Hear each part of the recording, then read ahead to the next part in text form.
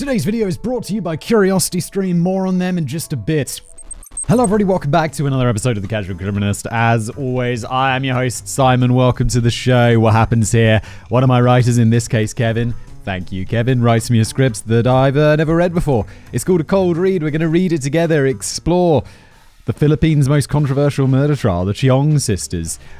Kevin pitched this to me via email, and I was like, Kevin, this sounds like children are going to get murdered. And he's like, that's not the main drift of the story. The main drift of the story is apparently the trial and what went wrong with it and all of that stuff. And I was like, okay, because immediately I was like, dude, please, no more killing children. I've had enough. It was a while ago now, but I remember just recording something. I was like, I don't want to do that right now, Kevin. I need a break. But he persuaded me otherwise. So yeah, we're going to go into it. Hopefully, it's not going to be too horrible. The world breathes with relief. I'm feeling better than I was last week when I think Kevin pitched this to me, because that was a rough week. I think I recorded like 3 Casual Criminalists and they were all fairly dark. And I was like, please heist, Kevin. Anyway, I'm going to read it. Enough blathering. Jen, afterwards, our wonderful video editor, does the magic with the music and the video, obviously.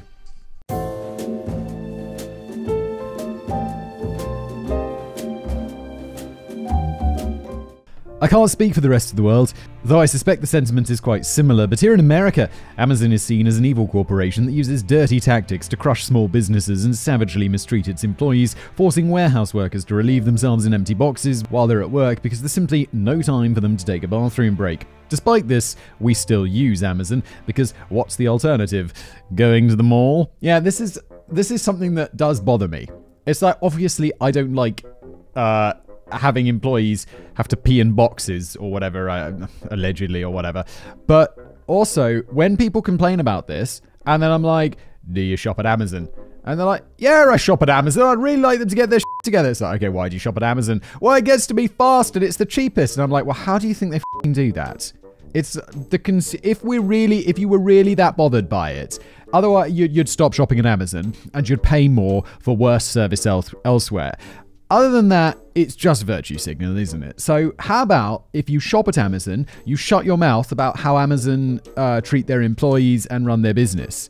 Because you're not even taking the most basic action towards stopping that, which is stopping to shop at Amazon. Like this, I'm recording this, so this will go out way later because we're so far ahead on this. But Ukraine is invaded by Russia, and all of these companies like international companies pull out of Russia as, part of a sanction. And some of them do it, the early ones, probably out of the goodness of their hearts. They're like, that's out of the goodness of their hearts. Do companies ever do that? Probably not. But look, McDonald's, they were there for a little bit longer than everyone else. And then people were like, well, I'm just not going to eat at McDonald's, am I? Until you pull out of Russia. And that is consumer action, getting a giant corporation to give up 9% of their global revenue by pulling out of Russia. Because if 10% of the rest of the world, just 10% are like, well, I'm not going to eat. And even I was like, there's a Burger King right next door to the McDonald's, and I'll just eat there, McDonald's, because it's not that hard, is it? How about you pull out of Russia? And what was I talking about? Yeah, consumers take action. If you're not happy about something. This is such a massive rant, but it does piss me off when people shop at Amazon but complain about Amazon or any company. The mall sucks, and their strict policy of requiring pants doesn't vibe with my modern shopping sensibilities. With the convenience and ease of online shopping, malls becoming a relic of the past may very well be in our foreseeable future. The narrative was quite a bit different in the 1990s, however. Online shopping barely existed and the general public was still a bit leery of it. Back then, malls were the place to be. The variety of stores meant you could do all of your shopping in one stop. Teens would go there just to hang out or for employment. The elderly would come by every morning to get their daily exercise. These days, malls are becoming a relic of a bygone era. They were once hustling hubs of commerce and socialization, though. Well, for most people, the worst thing that could happen at the mall was that the Wetzel's pretzels ran out of your favorite dipping sauce. Sisters Mara Joy and Jacqueline Chiong were not so lucky. Their last trip to the mall was the last time that anyone would see either of them alive. Maybe. Do we have a conspiracy in today's episode? Like, maybe they're dead? Ooh, I like that. I like the idea that if they've been murdered, they could still be alive. Because that's nice. The kidnapping. Marajoy, 21, and Jacqueline, 23, were born to parents Dionyso and Thelma Chiong. They grew up on the island of Cebu in the Philippines. Dionyso worked for a trucking company, and the girls had part-time jobs working at the mall. Okay, so for some reason, they're not children. They're young adults.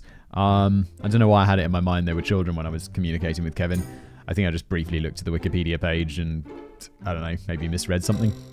On the night of the 16th of July 1997, Marajoy and Jacqueline had finished their shifts at the Ayala Mall. They were outside the mall in a waiting shed, waiting for their ride to arrive. What is a waiting shed? Who waits in a shed?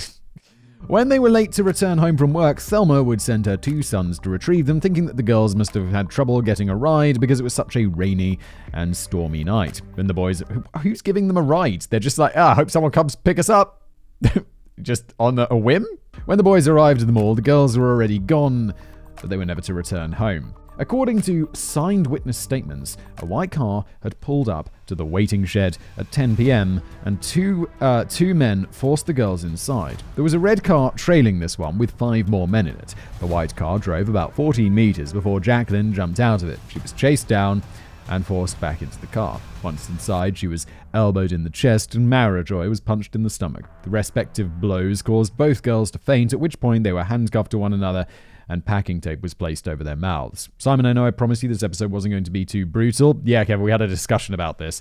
So I guess for the next few minutes, you should let your mind zone out or just think happy thoughts.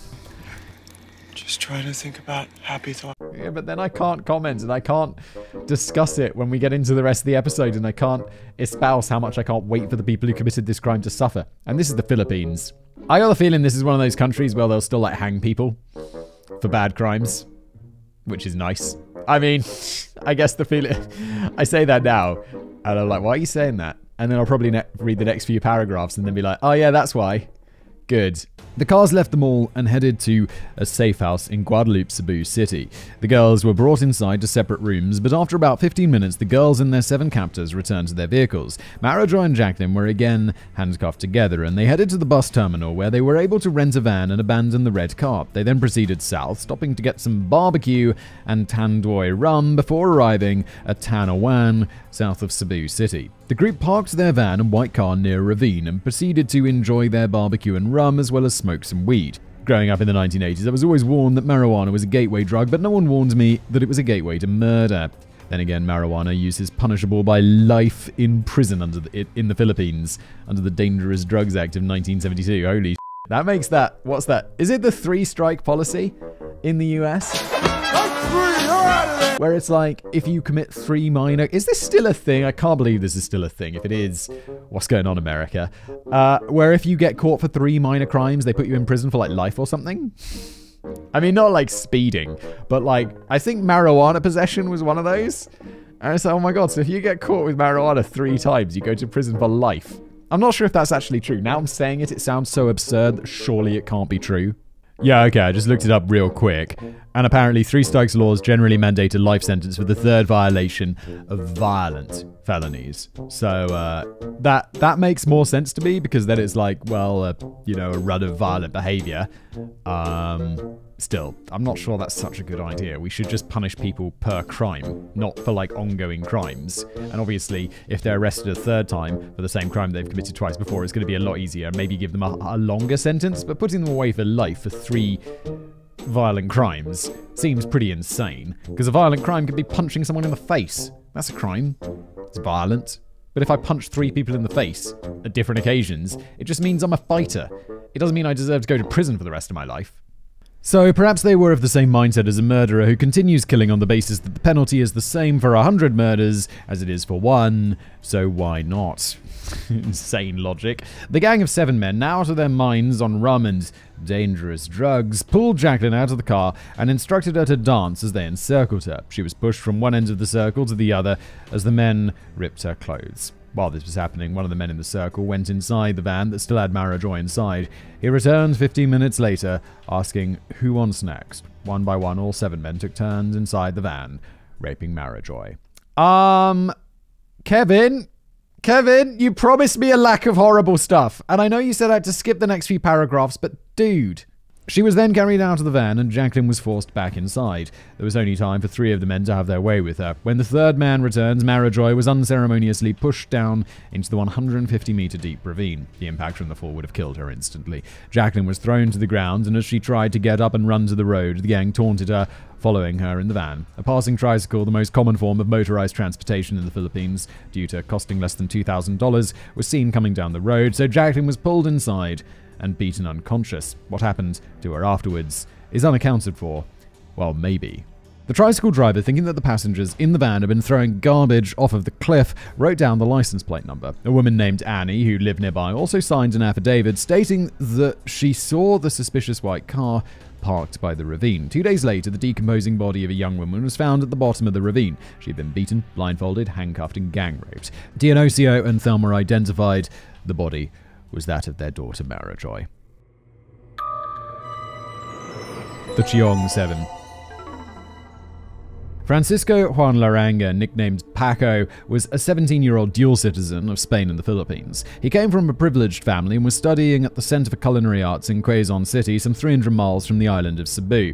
2 months after the murders, he was approached on campus by armed men in plain clothes claiming to be police officers. He called his sister Mimi, who heroically rushed to the scene and dispatched the officers on the condition that Paco would go to Cebu the next day and be questioned. Wait, why does his sister have such authority over the police? What? When he arrived in Cebu, Paco was arrested along with 6 other men who would go on to be known as the Chiong 7. The other 6 men arrested were Josman Aznar, Rowan Adelawan, aka Wesley, Alberto Cao, aka Alan Pahak, Ariel Balansang, James Anthony Oi, aka Wang Wang, and James Andrew Oi, aka MM. Almost all of these men came from well-off families, and all had records on the juvenile registry for minor altercations. Paco's record included one not-so-minor altercation, which was one of the reasons he was singled out. Paco was accused of attempting to abduct a first-year high school student from the University of San Carlos Girls High School the year prior. That is not... To describe trying to kidnap a child as a not-so-minor altercation is putting it mildly, Kevin. Note that this is all allegedly, as there was no arrest or charges brought forth on the matter, but there was a letter dated 25th of September 1996 from the parents of the girl to the Student Affairs Office of the high school. Seems like more should have been done about that, maybe. The public couldn't have been happier with the arrest.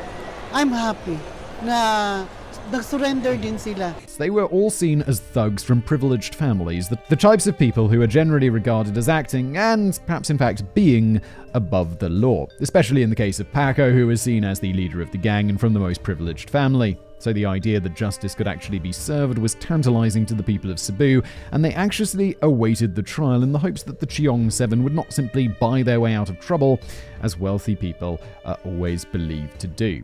I mean, it's insane. It would be an insane statement to say, like, the wealth people of it, don't get away with more crimes.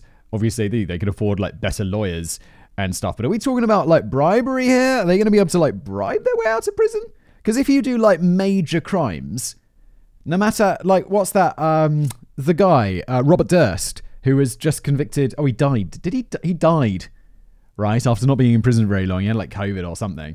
But he was convicted of those murders. And he was a billionaire, or at least like hundreds of millions, right? And it's like, if you commit murders and stuff, you're not that, you're much less likely to get away with that, no matter how good your lawyers are. Although Robert Durst admitted to it onto a hot mic, which was insane. What a great story. The Eighth Man and the Trial of the Century. The people of the Philippines saw this as the trial of the century, anxiously awaiting to see if justice could win out over wealth and privilege. The trial of the Chiong sentence centered primarily on 2 people. The first was Paco. Paco was seen as the leader of the gang and the one who supposedly had the strongest alibi for the crime. The prosecution felt that if they could prove his guilt, then the other convictions would be trivial. Likewise, the defense felt that if they could defend Paco's innocence, the prosecution case would fall apart. The other centerpiece of the trial was co-defendant Davidson Valiente Rusia. He turned himself in as the 8th member of Peiko's gang and agreed to testify against the other members. He was the prosecution's star witness. Russia said that he was told to meet the group at the mall at 10 p.m. for a big happening. He assumed this meant that they were just going to party or something, but went on to explicitly detail the abductions that began at the mall and ended with the murder at the ravine. His testimony lasted for days, but Peiko's lawyers only questioned him on cross-examination for 30 minutes. Eventually, unable to find any reasonable defense, Peiko's lawyers quit the case, and he was assigned lawyers from the Public Defender's Office. Unsurprisingly, they did not fare any better. Wow, when your expensive lawyers quit because they're like, yeah, we're not going to be able to manage this, so you have to go with the default government lawyer. The default government lawyer is just going to be like, yeah, mate. You're screwed, and you shall remain screwed. Russia's version of events were recreated in a short film that aired on national television. After watching the actors who played Rowan and Ariel high-five each other after pushing Marijoy off a cliff, the nation knew that these men were guilty and wanted to see them executed. What the are you doing, national television? Why are you making a movie about this? Like, I'm all for these guys going to prison or being executed if they are guilty beyond all reasonable doubt. And I don't know if they have juries in the Philippines, but even even if it's a judge system where the judge decides, that is going to bias the population, which is going to bias.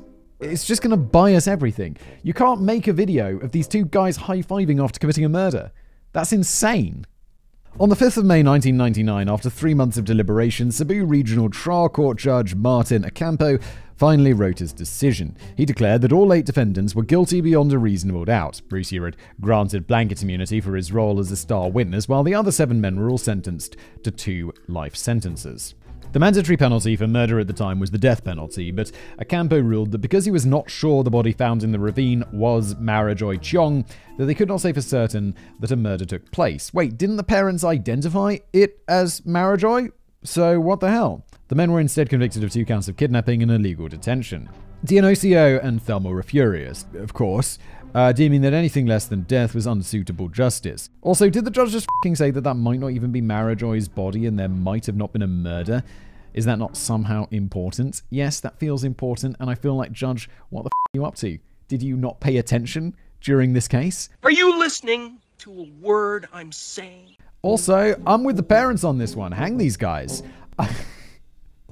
This is like, I know, ongoing debate about my opinions on the death penalty, but I mean, if I was these parents and this was my kid, hang him. An eye for an eye makes the whole world blind. And I'm like, well, that. And you. Kill these guys. There, guys, you've heard me talk about Curiosity Stream before. If you haven't, then you're probably brand new to this channel. And in that case, I'm going to tell you about Curiosity Stream. Yay! Why is it... I don't know why I said that with, like, not quite, like, true enthusiasm. I guess... Yay! It's too much. The Curiosity Stream is legitimately amazing. What do I have to say about this? Oh, I love how they phrase it. Netflix for nerds. Hulu for history buffs. Disney Plus for the scientist in us. This is the only ad copy where they're like, you could actually use the name of competitors. Everyone else, there's always a big thing saying, do not mention competitors. Do not! The Curiosity Stream, they're like, you know what? I think we can do it. I think people will realize we're better value. We've got loads of stuff. It's just people who love documentaries and learning stuff. That's what Curiosity Stream is. And the pricing, I know I should mention this at the end, but it's so absurd. I'm going to mention it up front. $14, and you get 25% off with my code, which I'll give you in a bit, chill. And it makes it $14.99 for the whole year. And I know, I'm pretty sure at least, I pay more than that for like 4K Netflix or whatever it is. I pay more than that for a whole bunch of things that I subscribe to per month. And Curiosity Stream is that much for the whole year. And it's filled with stuff. What do I recommend? Oh yeah, okay, this is Casual Criminalist. This is my true crime show. I would recommend Crime Scene Solvers. That is an ongoing, it's like a docu-series where each month, or I say each month, like they schedule it live 5 p.m. on Friday. No. It's like all the stuff's uploaded there. They're adding new stuff each month. That's what I meant to say. And it's this French show, but it's all like remade. Like it's not dubbed, but it's like, you know, that documentary thing where they've replaced the narration. They've done all of this. So it's crime cases that you haven't heard about before, or you're much less likely to have heard about before. And they're awesome. And it just seems like it's made in English because it's so well done.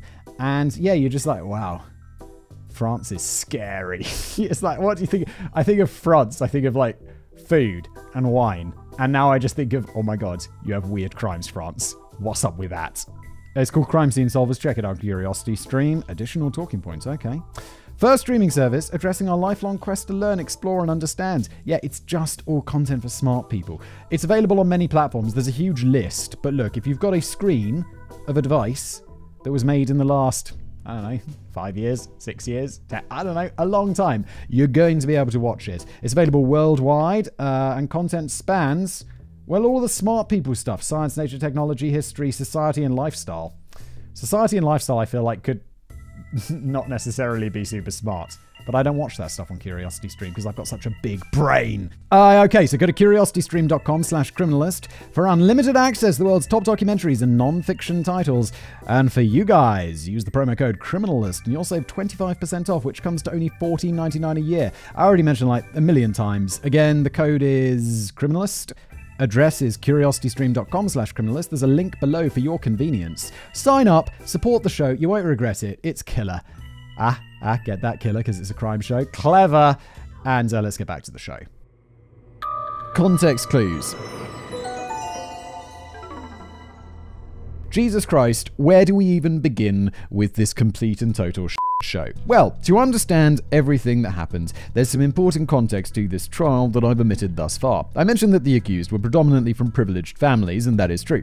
The public wanted proof that even the wealthy were not above the law, as is often perceived to be the case. Well, they didn't get the death penalty, so they got away with that, and it seems like through a very bizarre, and when something really odd happens in something, like when, you know, a contract goes really strangely to one company rather than another, or a judge or a jury make a really bizarre decision, the first thing I want to leap to is like, who paid who threatened who, what exactly is going on here, because this doesn't seem like a sensible decision.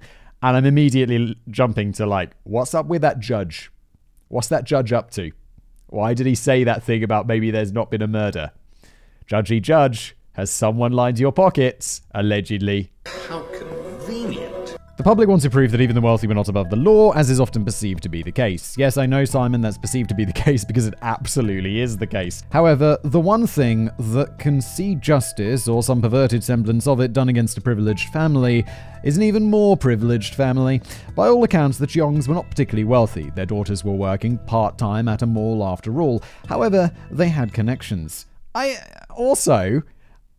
don't know, I'm fairly privileged, and I want my kids to go and work jobs. I'm not just going to give them money so they don't have to work. I think it's good for development. People are like, why are you working at the mall? Isn't your family rich? I'd be like, yeah, they're rich. I'm not. I need money. I think it's good character building. Thelma's sister was the personal secretary to Joseph Estrada, who became President Joseph Estrada near the beginning of the trial. Oh, that's a connection. He was inaugurated on June the 30th, 1998. Also, there's the trucking company that Dionisio worked for. He had actually been the manager of the entire trucking company before leaving. That trucking company was owned by Peter Lim, a notorious alleged drug lord that was put on red notice by Interpol in March of 2019 and is the subject of an international manhunt. Holy shit. These guys are connected to both the highest level of office and also a very seemingly dangerous criminal. I learned about red notices from that Ryan Reynolds and oh god, the woman who played oh god, what's her name? The Israeli woman, and The Rock. Such a good laugh. It's a Netflix movie, Red Notice, and it's all about Interpol, this Red Notice or whatever. It's fun. But what I learned from that is a red notice from Interpol is a serious thing. Like, that means, like, all the police are looking for you. A fun fact that is completely unrelated to the story at hand and definitely couldn't have any bearing on anything is that Dionisio was set to testify against his former boss before the Congressional Committee on Dangerous Drugs at the time his daughters went missing. Oh my. Oh my. This guy is brave. Like, you're gonna testify against a drug lord? I don't want to sound like a coward. I mean, I do. I don't care. There's no way if I worked for a drug lord and they were like, do you want to testify against him? I'd be like, what drug lord? Who's a drug lord? I don't know anything about any drug lords. Also on Not because I'm afraid of death. I mean, I absolutely am, because I don't want them murdering my family. I've seen Sicario. F*** that movie. I saw it like 10 years ago. I still think about it. Don't testify against drug lords if you have a family or care about your life, or are just a coward. This is especially important for a few reasons. The first is Peiko's attempted arrest on campus. While he was terrified and confused, his sister Mimi was a f***ing legend. When she arrived on the scene after Peiko's phone call, she immediately noticed that all the men had expired police IDs and did not have any sort of warrant for Peiko, so she basically told the multiple armed men to f*** right off, even if Peiko did agree to return to Cebu the next day. Those men were later identified as thugs under the employee of the alleged drug lord. Oh my god, that guy was going to get killed. That's so intense. That's what. So I was wondering how he didn't get arrested, how he just left, because they were fake police. Oh my lord! Don't testify against drug lords. Based on the timing of the girls' disappearances and the reputation of Peter Lim, the Red Notice guy, there is a lot of speculation that the Chiong 7 were targeted because their families had somehow upset Lim. One of the major details supporting this theory is that only 2 of the members of the supposed gang had ever met each other before the trial, and none of them had ever met star witness and co-conspirator Rusia. That is, if you choose to take the word of a group of now convicted felons. Peiko also claims that he never met Marijoy or Jacqueline before either, though their mother claims that he had been dating and harassing Marijoy. But who are you going to believe, a convicted murderer or a grieving mother? Don't answer yet, because now that the stage is more properly set, it's time to re-examine the trial. The mistrial of the century. As a quick side note, the Philippines does not have jury trials. All criminal matters are decided by a judge. Just wanted to clear that one up for our US and UK listeners who may have found themselves wondering about the lack of a jury. Yeah, juries, I mean, for like a murder in the UK, pretty sure it's always going to be a jury trial. I know in the US you have juries for like civil crimes, which it just seems crazy to me. Like, every like, you know, someone suing someone and you have a jury. That's what you have judges for. It's not like anyone's having their freedom impinged upon. Just have a judge decide it real quick. You have lawyers fighting back and forth, trying to persuade a jury, all of this stuff about like complex civil, like corporate crime,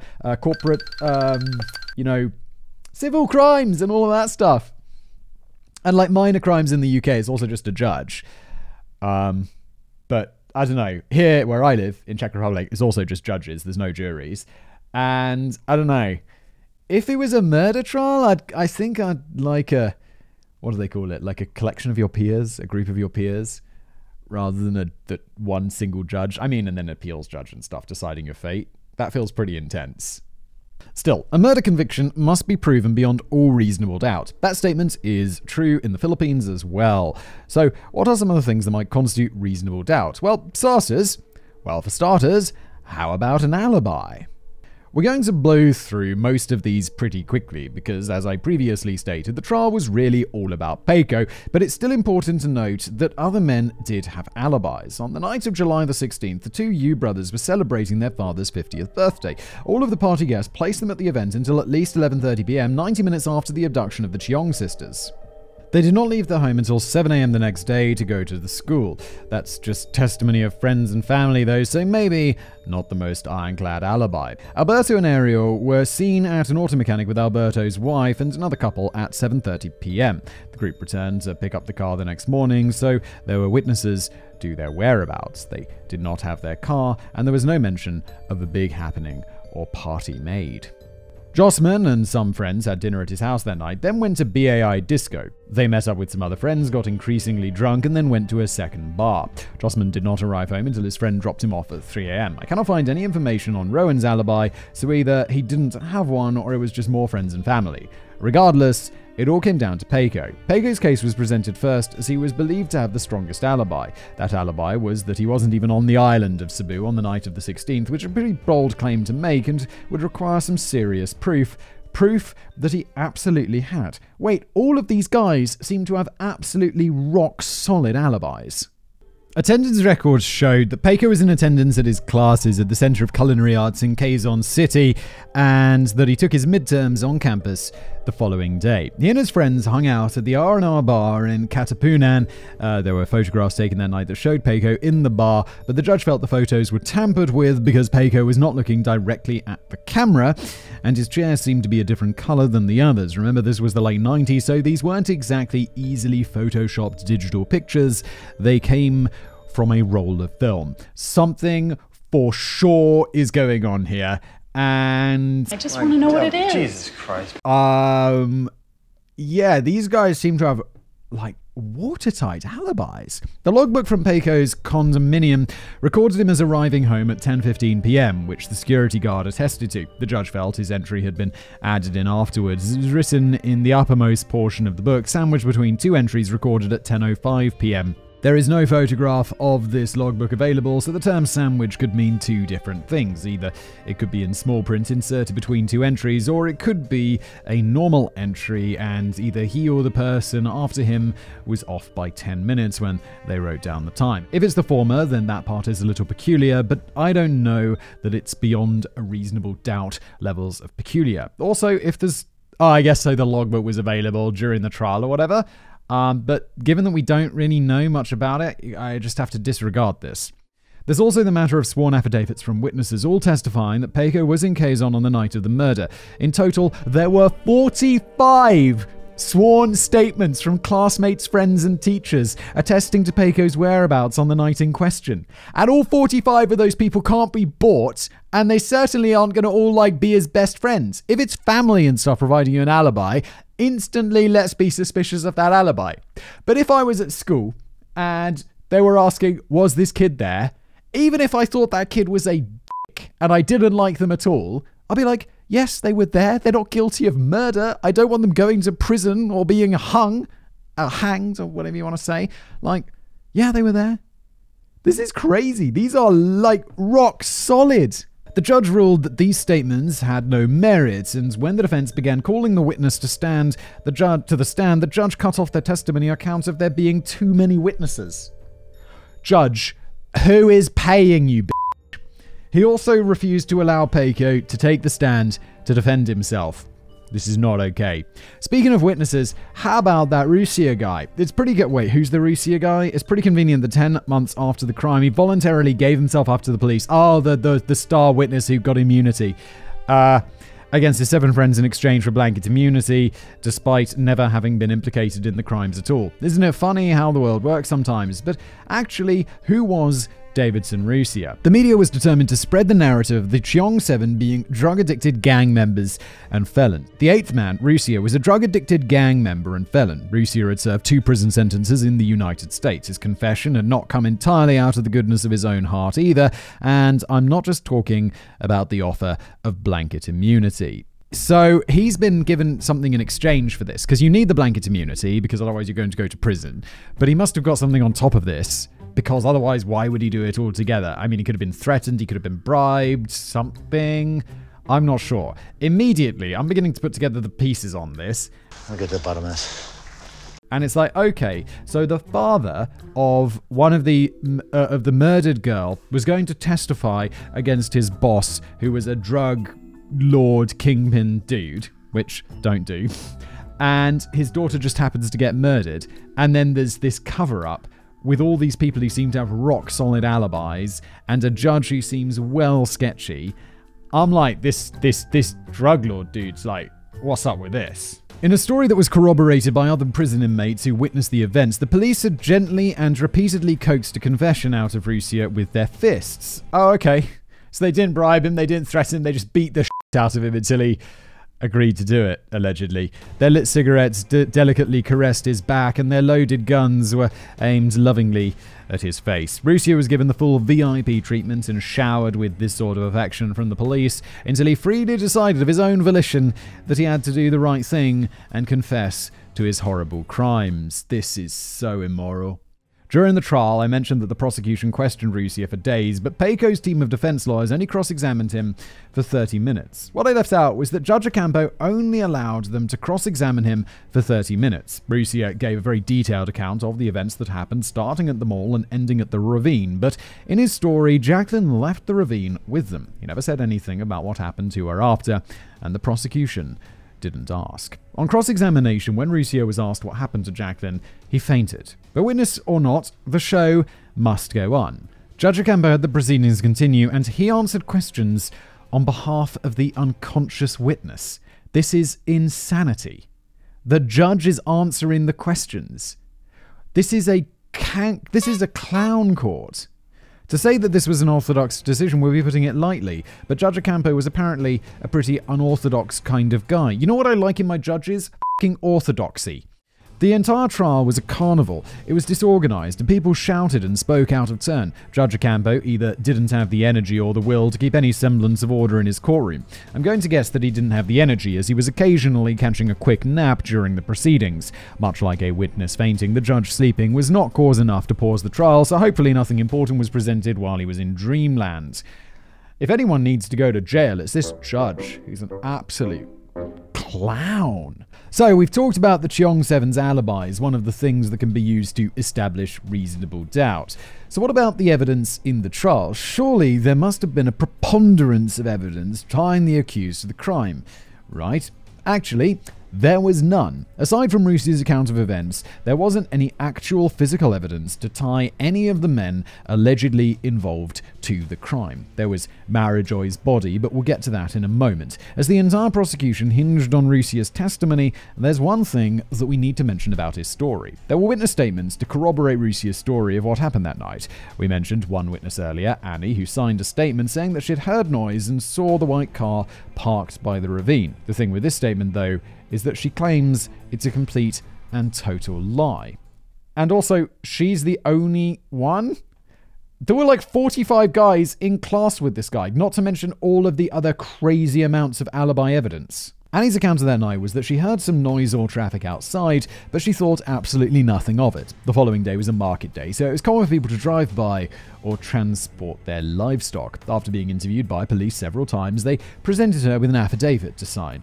The document that they presented the poor and uneducated woman was in English, which she couldn't read. Uneducated, but not stupid, she demanded that the officers translate the letter before she signed it. The police were honest men, so they agreed to translate the letter for her, but only after she signed it. They did tell her what the statement actually said, but when she argued to them about it being a lie, they unsurprisingly weren't interested.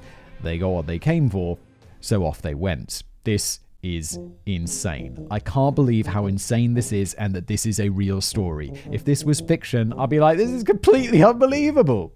It would come out after the trial that most of the witness statements were from people who did not understand what they were signing, as the Cebuano-speaking witnesses were all handed statements written in English to sign. There were also several statements testifying that 7 men had abducted the Chiong sisters, and the addition of the 8th man as a star witness did not seem to raise any doubt surrounding the veracity of those statements. Speaking of the police interviewing witnesses, they did not interview a single one of the defense's witnesses to try to corroborate any of the accused men's alibis. They had met in custody, and it's their only job to make arrests, not to make correct arrests. Oh my lord.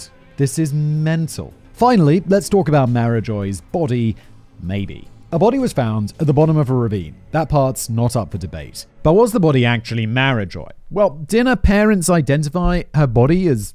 Didn't we say that we had this discussion earlier, that her parents identified the body? Her parents identified the body as hers, and that was the end of it. Some fingerprints were taken that allegedly matched her prints on her voter ID card, according to Inspector Edgardo Lenizo, an inspector for the same police force that had allegedly beat a confession out of Russia. Coaxed. They gently coaxed him into doing the right thing. Getting fingerprints from a decomposing body is difficult, and there was a lot of doubt about the authenticity of his claims. Thelma refused to allow any other forensic testing done on the body, so the identity of the girl was entirely the word of the parents. Normally, I would say that a parent's verification is a pretty solid way of identifying a body, but normally the person in question didn't go missing after one of those parents agreed to testify against an alleged drug lord in a case surrounded by more questions than answers. The post-mortem examination did reveal one other crucial piece of evidence, that there was a stain on the deceased girl's underwear which testing showed matched Peiko's DNA, and only Peiko's DNA. I hate to remind you, Simon, Marajoy was allegedly raped by 7 men, and Peiko is neither the first nor the last in the order Rusia gave. With 7 guys, it's definitely possible that one of them is sterile. 4 of them, there's an outside chance, but 6, I'd like to see that happen. Well, hang on. If he did rape her, how could he be on the other island or whatever at the same time? So again, I think either all the people are wrong. I mean, this is very strange. It's either made up, or maybe he assaulted her, or they had sex, because weren't they dating or something? He said that their parents said they were harassing and dating, which was a weird phrase, and now I'm thinking back on it, so maybe that's how that happened, but this is very strange. The sample that was tested did show Peiko's sperm, but there was only 1 sperm cell, and none for anyone else. How can the prosecution claim that the girl was repeatedly raped, yet there is only a single sperm cell as evidence? Also of note is that the forensic expert who tested the sample admitted he was not wearing gloves at the time. For a scientist, I'd expect a little bit more care to be taken. Yeah, how about, as a forensics person, wear some f***ing gloves? All the supposed forensic evidence, of which there was honestly very little, was handled extremely poorly. DNA samples were handled without gloves, dubious fingerprinting, and all of the girl's clothing had just been shoved together into a single plastic bag. The defense quite reasonably wanted all of the forensics to be tested again due to the questions and doubt surrounding this handling of evidence. Judge Ocampo denied this request, because of course he did, ruling that proof of the deceased girl's identity was irrelevant. I mentioned earlier that the defense lawyers quit the case because they were unable to provide any sort of reasonable defense, and they did. Now you know they were unable to provide a defense not because the accused men were so extraordinarily guilty, but because exculpatory evidence like an airtight alibi was thrown out by the judge, while questions of who this girl they found in the ravine actually was, and if the Chiong sisters were even raped or murdered at all, was ignored as irrelevant. Wow, that's crazy. So those lawyers didn't leave. They were just like, we can't work in this system. This is crazy. The judge clearly biased. It's insane. We quit. Poor client, though. Jesus. When the lawyers announced they would withdraw from the case on the basis that Judge Ocampo was not running a fair trial, he became furious. How dare these 6 high-paid lawyers call into question the integrity of a judge whose decision-making and nap schedule are questionable at best. Utterly incensed, Judge Ocampo threw the lawyers in jail for contempt of court and assigned lawyers from the Public Offender's Office. Yes, in the Philippines they call it the Public Offender's Office, not the Public Defender's Office, despite also having the alleged stance of innocent until proven guilty. I have to say, when I saw Public Offenders earlier, I just assumed it was a typo from Kevin, so I reread it as Public Defenders. But wow. Oh, and these new public lawyers better hurry up and get to court, because they were expected to continue with the trial the very same day. This is absolute madness. This is absolute madness. Ultimately, when it came time for the ruling, Judge Ocampo determined that it could not be proven that Peiko wasn't in Cebu on the night the Chiong sisters disappeared, a statement that was only made true by the judge throwing out all the proof that Peiko wasn't in Cebu that night. There were 4 flights to Cebu on the night in question that Peiko could have theoretically taken if he wasn't busy being photographed at a bar, and even though there is no record from the airlines of him on any of those flights, and representatives from the airlines testified that no one saw him, that wasn't good enough. The fact that there was evidence Peiko flew to Cebu the night after the murder, indicating that there would have also been evidence if he had flown there the night before, was deemed irrelevant. This seems like the judge, it's just working completely the other way around. This seems like guilty until innocent beyond all reasonable doubt, and I would say they even have enough evidence here for innocent beyond all reasonable doubt. Like, I don't think right now in this story there's anything in my mind that says this guy's guilty. Anything. Maybe a little. But we are so far from reasonable doubt. We are so far beyond that. I'd say the chances of this guy being guilty are tiny. The aftermath. Following a job well done, all of the prosecutors and police involved in the case were given promotions. Brilliant. You may now be wondering how Judge Ocampo could live with himself after running such a sham of a trial. Well, good news. He couldn't. On the 7th of October 1999, 5 months after the end of the trial, hotel staff found Martin Ocampo dead at his room at the Waterfront Hotel. There was a suicide note beside him, and his wrists and ankles had been slashed, along with a gunshot wound to his temple. Immediately, the National Bureau of Investigation opened probe into this event, as neither they nor the police believed this was a suicide. There was doubt as to whether the handwriting was really his, and the method seems more than a bit excessive for a suicide attempt. Why go through the trouble of slitting your wrists and ankles and then just shoot yourself afterwards? Ocampo had been receiving countless death threats from citizens angry over the verdict in the case of the Chiong 7. How could this judge have sentenced these 7 men to life in prison when clearly they deserved the death penalty? Oh no! Everyone's been terribly misled. The general public was outraged at such a lenient sentence. Eventually, the death was ruled a suicide. President Estrada, family friends of Thelma Chiong, echoed the public sentiment, stating that his death is a big loss, although I would say that his decision, since it was rape with murder, should have been a death sentence. It's important to remember that at this point in time, the public was not yet aware of what a ridiculous joke the trial had been. It's also important to note that President Estrada would resign little more than a year after this event following charges of gross corruption. Upon leaving office, he would be tried in court and sentenced to permanent imprisonment. Whoa, holy shit! I had no idea. They sent the ex-president to prison for life? Fair enough. I can't believe I don't know this. That's wild. He must have been crazy corrupt. Despite the name, it's not so much permanent as it is exactly 40 years, but unlike life imprisonment, there is no chance of parole or pardon until at least 30 years have been served. No pardons? What if the person decides that he's innocent? That's mad. Despite his blanket immunity in the case, Ruscio was still imprisoned, the place he had given his completely voluntary confession for other unrelated crimes. Thelma Chiong referred to him in the press as a gift from God, given that his testimony was the prosecution's entire case. She was seen visiting him multiple times in prison and even brought him a cake on his birthday. I understand how important his testimony was, but maybe don't bring a birthday cake to someone who claimed in open court to have raped your daughter. I'm not a mental health professional, and I can't speak to how normal a reaction something like this might be, so I asked one of my friends who is, and their response was, and I quote here, "F*** to the no. Thelma, you are suspicious AF. Oh my god, are you ever?" Leading up to the trial, Paco had considered fleeing the country. As a dual citizen of Spain, it would have been extremely easy for the family to pack up and go, but they all felt it was best if they stayed to clear his name at trial. Oops-a-daisy. Given this disgusting miscarriage of justice, there was only one logical step that the family could take next. The appeal. No one was happy with the outcome of the trial, and everyone involved appealed the decision. The convicted men naturally appealed on the grounds that their constitutional rights had been violated given the unfair nature of the trial and that none of them were allowed to speak in their own defense. It took 5 long years of waiting, but finally the Supreme Court made its ruling on February the 3rd, 2004. The appeal was won. 6 of the 7 men would be sentenced to death. Oh no, it was won by the prosecution. Oh, good lord. The other would remain in prison on 2 life sentences because he was a minor at the time the crimes were committed.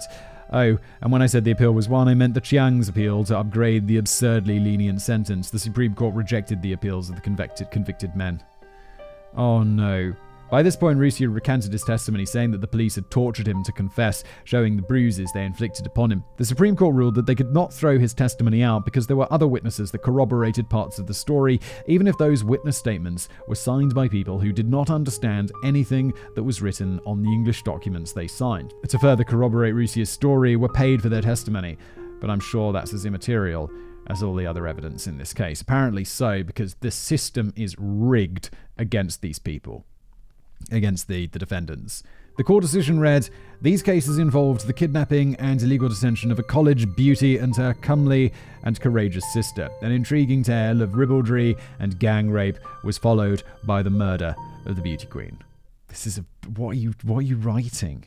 I understand that judicial decisions are frequently overly editorialized and typically focus on the character of the parties involved and the significance of the evidence, not on how hot the victims were. It's time for another fun fact that is unrelated to this case and couldn't possibly have anything to do with anything.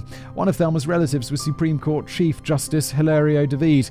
It sure is a small world. He allegedly took no part in this decision. A statement that I absolutely believe, considering how dutifully and above board everything else in this investigation and trial was. Allegedly. Give up tomorrow. After the initial trial, the general public was out for blood. They felt the convicted men needed to be executed, and that Judge Ocampo failed to do his job by only giving them life in prison. Shockingly, when the new verdict was released in 2004, the country was flooded by a massive wave of support for the young men. More and more information had come out on the case, the trial, and the incomprehensibly massive amount of corruption in the legal system. Paco's family pled their case to Spain and Amnesty International. Activists collected signatures on Paco's behalf and brought a petition signed by nearly 300,000 Spanish citizens to the Philippines embassy in Spain. In a last-ditch effort, Paco's lawyers, real ones, not the ones from the Public Defender's Office, submitted his case to the United Nations Commission on Human Rights. The UN Commission called for his release, and the Spanish government requested clemency. President Gloria Arroyo, not a family friend of the Chiongs or person who was convicted on corruption charges, promised that Paco's life would be spared. In a shocking turn of events, the politician kept a promise, and President Arroyo abolished the death penalty in the Philippines in June 2006, effective retroactively. The Chiong 7 were not free men, but they were no longer condemned to death. Excellent. Paco's family in Spain worked alongside the group Fair Trials International, a group dedicated to working on behalf of people who face a miscarriage of justice in the country other than their own. It took 12 long years in prison, but in September of 2009, Paco was finally going to be returned to his home country of Spain. Thelma tried her hardest to prevent the transfer, but it was one woman against the world. Perhaps she could have succeeded if she dedicated more time to this endeavor and less to bringing presents and birthday cakes to her daughter's supposed rapist. Once back in his home country, Paco was immediately sent to prison. What did you expect? They said he could come home, not that he was pardoned. Paco's family felt this was just the first step in finally seeing their son's freedom, and it very well could have been. Yeah, also, I'd rather be in, I don't know Philippine prisons in particular, but Asian prisons, they just seem like hellholes, and I'm sure Spanish prison is no picnic, but tell you where I'd rather be in prison. Europe rather than Asia. Wise choice. It's got views of the mountains down to the lake. And it very well could have been. The Spanish Prison Review Board agreed to recommend Paco for parole so that he could continue his life out of jail, but there was just one condition. He had to admit his guilt to a crime that by literally all accounts except for Davidson Rusia's, it would have been impossible to commit, as he was 300 miles away from the island of Cebu. Needless to say, Paco refused and is still serving his life sentence in Spanish prison. I have a feeling Simon and I might disagree on this one, but I get it. You get that offer 2 or 3 months into your prison sentence, and sure, you'll say whatever they want to hear to get out of hell as fast as possible. Prison's a scary place, but after already surviving 12 years in jail for a crime he didn't commit, by that point I really think walking out a free man would not seem nearly important as walking out an innocent man. Nah, Kevin, I kind of get it. Jesus Christ, that decision is so intense. But when was this? This was 2009? So around 2009, something like that. So he's still been in prison for another 12 years after that. He's been in prison for a quarter of a century. This is madness. Absolute madness. Public opinion has also continued to lean further towards the side of Paco and the Chiong 7. While the case was an immensely important event, even in the Philippines, it was largely unknown across the world. That changed in 2011 when American director Michael Collins premiered his documentary Give Up Tomorrow at the Tribeca Film Festival. The film would go on to screen at 75 festivals in over 40 countries and win 18 major awards, as well as receiving a theatrical release in Spain. Give Up Tomorrow centered around Paco and his family and showcased the ridiculously corrupt nature of the story that we've disclosed today. The film's title comes from something that Paco says in an interview related to the possibility of committing suicide in prison. I always tell my co-inmates, if you want to give up, which is normal, if you want to give up tomorrow. When tomorrow comes, then I'll give up tomorrow. Tomorrow comes, I'll give up tomorrow. Thelma Chiong, who at this point I think we can all say is an unrelenting fuck, was once again outraged that this movie could exist, so she decided to fight fire with fire. Thelma commissioned her own movie, Jacqueline Comes Home, to be made from the perspective of her daughters rather than the alleged murderers. Her take was a true revisionist history, with most of the movie centering around what awful and violent people the Chiong 7 were, but not Davidson Rusia. He was portrayed as a kind person whose conscience left him no choice but to come forward and confess the guilt of himself and his friends. Jacqueline Comes Home was released in 2018 to much less acclaim than Give Up Tomorrow.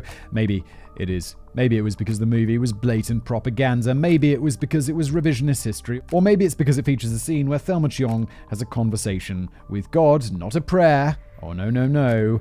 A dialogue. 6 years after Rose's arrival in Spain, Faker was downgraded to a third-degree felon, the classification for the least dangerous criminals. This allows him certain privileges, such as leaving the prison to go to school and work. He continued his culinary studies and has a part-time job as a chef. In 2019, 3 members of the Chiong 7 were released from prison in the Philippines on the Good Conduct Time Allowance law. Thelma threw a fit, at which point it was announced that their release was a mistake and they were to turn themselves back into the authorities. President Rodrigo Duterte held a press conference stating an ultimatum. The 3 men had 15 days to surrender themselves or else the public could hunt them down at a price of 1 million pesos, roughly $20,000 per head, dead or alive. Oh my God, Duterte. He's the one who throws people out of helicopters, right? Allegedly. Yeah, dude.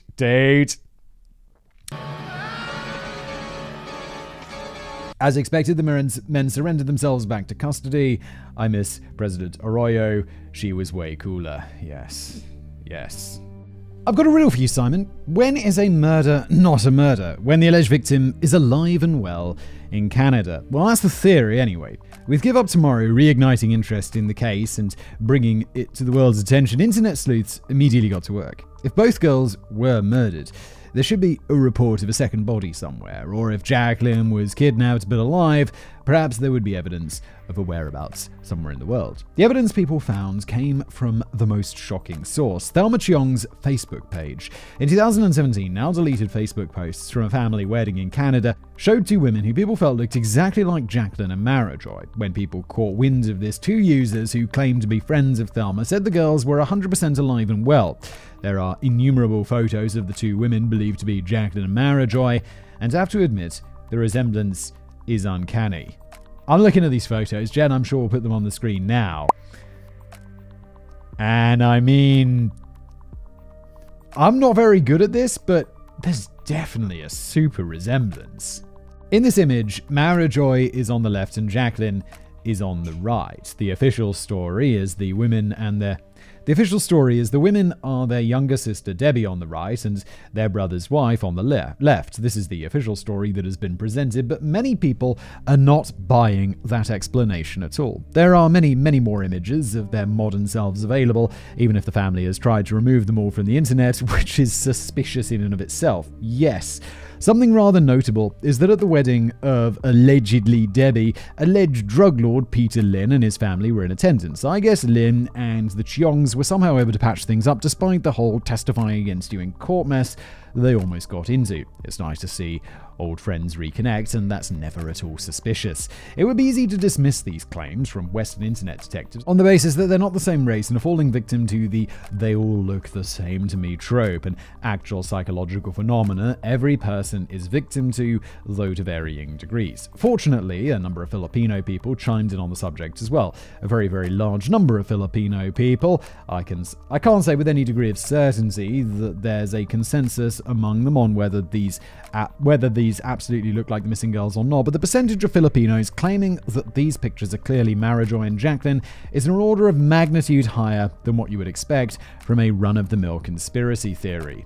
The theory that the Chiong sisters are alive and well in Canada has yet to either be proven or disproven. To many people, the debate is once again Thelma Chiong versus a preponderance of evidence, but without the women coming forward and admitting it, I'm not sure there's anything that can be done. For their sakes, it would be nice to think that these 2 women, both married with families, are the Chiong sisters and they're alive and well. But for the sakes of the Chiong 7, luckily this is the Casual Criminalist. It's not our job to solve deep moral dilemmas like this one. This is such an intense episode. Like, I don't know, I'm pretty sure that those guys are innocent. The weight of evidence and the joke of a court that was their courtroom is it's just mad.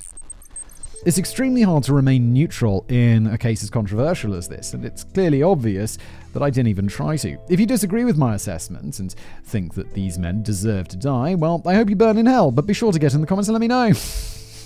Right from the beginning, things weren't adding up. 2 girls disappeared from a mall. This happened as the girl's father was set to testify against an alleged drug lord, and immediately after they disappeared, he chose not to testify. Originally, the story was that 7 men had kidnapped these girls. Then, when it was convenient, it suddenly became 8 men. The 8th man was a drug-addled convict who was beaten into a confession that he later recounted. At the trial, prosecution witnesses were paid to speak, and defense witnesses were not allowed to testify, nor were the defendants themselves. The judge, when he was awake, kept no semblance of order in his courtroom. He testified on behalf of a fainted witness and imprisoned the defense attorneys for very accurately insulting his integrity and the integrity of the trial. A few months after the trial, he was found dead in a hotel room in an apparent suicide. The evidence presented in court beyond the coerced confession was basically non-existent. What little forensic analysis was done was grossly mishandled, and alibis were ignored. From start to finish, the trial was a complete and total disaster and a miscarriage of justice. One theory that circulates, and the one that I find by far the most likely, is this. The Chiong sisters were kidnapped by Peter Lim's hired goons to keep Dionisio from testifying. When a Jane Doe was found at the bottom of the ravine, it was seen as an opportunity. The Chiongs identified her as their daughter, then refused any testing on her. Now that the girl's disappearance could be claimed as a murder, corrupt police officers were free to round up children of Lim's enemies with juvenile records to teach the families a lesson. We already know as a fact that the men that came to arrest Peiko were in fact Lim's goons with expired police badges. And I will just say that this is all Kevin's speculation, allegedly, what he thinks might have happened. And to that, I certainly have absolutely no comment. With the 7 men arrested, they needed to build a case against them, since there was fortunately no evidence to prove what actually happened to the Chiongs or the girl in the ravine, or at least no evidence about the girl in the ravine that wasn't mishandled and destroyed. They just needed the police to beat a confession out of some low-life criminal that was already behind bars. Judge Ocampo was then paid off to ensure a proper verdict, allegedly, in Kevin's opinion, though he sentenced the Chiong 7 to life imprisonment instead of death. After the trial, he either committed suicide out of guilt, was killed as punishment for not giving a death sentence, or was simply killed to tie up loose ends. With that matter resolved, and with Thelma's relative as Chief Justice of the Supreme Court to ensure the appeal would result in the death penalty they sought, Marajoy and Jacqueline were free to begin a new life in Canada, and the Chiongs and Peter Lim could be friends again, now that they had proven themselves useful and trustworthy once more. On the surface, that would read like an absurd conspiracy theory, but with all the facts that are available about just how mismanaged the trial was and how corrupt the police were, not to mention family friend President Estrada, it becomes disturbingly realistic. I mean, there's a lot. You just draw your own opinion, listener. That's all I'll say. Hopefully someday the complete truth about this case will come out so we can know for sure what happened and justice can be done properly. Until then, I'll leave you with Peiko's own words. I'd rather have the death penalty again than admit a crime I didn't do. This has been a dark episode and a weird episode and we haven't, corruption doesn't come up as much as I'd think on Casual Criminalist. And this sure is an interesting example, and I know how I feel about this.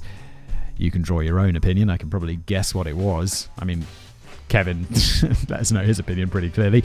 Thank you for being here. Thank you for listening or watching, however you get the show.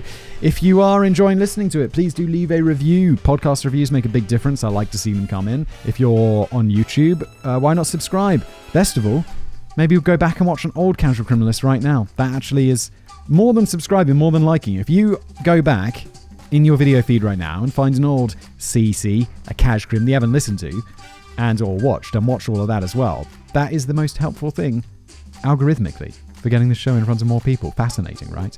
And I'll see you in the next episode.